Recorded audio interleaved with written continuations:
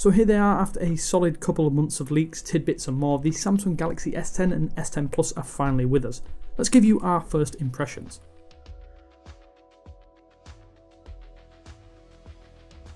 So there isn't a great deal we didn't already know, but that doesn't mean we weren't excited. The smaller S10 really does have a great balance of size and power, whereas the S10 Plus does stack up well with the Note 9 for those wanting an even bigger handset.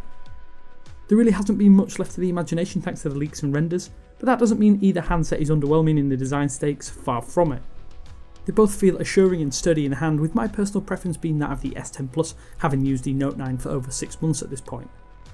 Around the front, that display is easily one of the highlights, as is often the case with any Samsung flagship. The AMOLED panel is simply superb, and at first glance I can't quite discern the difference between it and the Note 9 panel, but it is most definitely on par.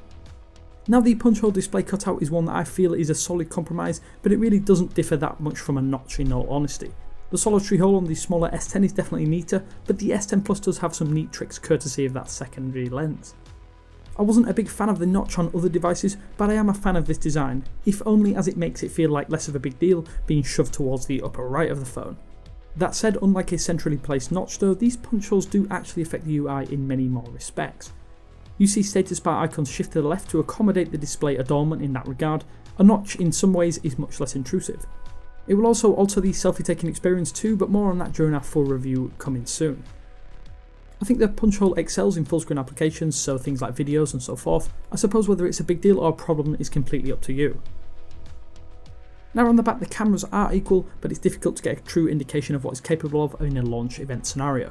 The new Super Night Shot will be interesting, but it's odd that Samsung didn't opt for a standalone mode that we can utilise during daytime settings. The reverse wireless charging is another mode that is a nice feature to include, but it serves a dual purpose of being able to charge the Galaxy Buds.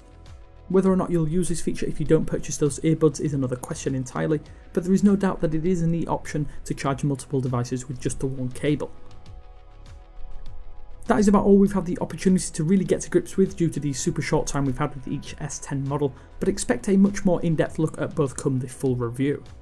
Be sure to subscribe to be among the very first to see those once they drop, and be sure to let us know in the comments section what features or hardware you're excited for on the S10 or what you'd like to see in our full review. Hopefully you've enjoyed this super quick hands-on, but until next time, this is Damien for 9to5 Google, and I'll speak to you later.